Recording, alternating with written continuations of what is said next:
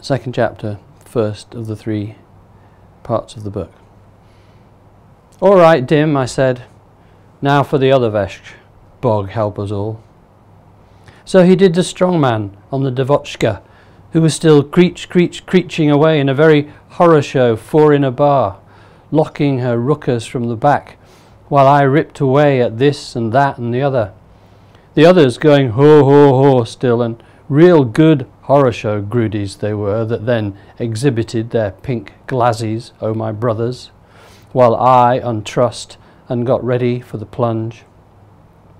Plunging, I could slushy cries of agony, and this writer bleeding veck that Georgie and Pete held on to nearly got loose, howling bezumny with the filthiest of slovos that I already knew and others he was making up.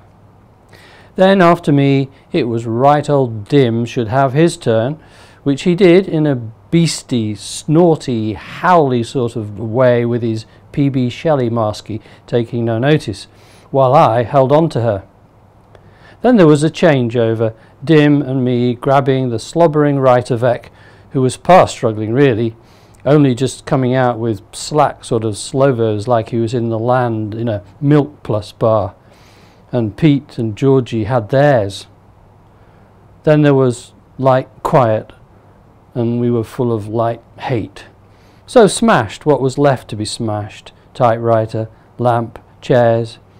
And Dim, it was typical of old Dim, watered the fire out and was going to dung on the carpet, there being plenty of paper. But I said no. "Out, out, out, out," I howled. The writer veck and his Zina were not really there, bloody and torn and making noises, but they'd live.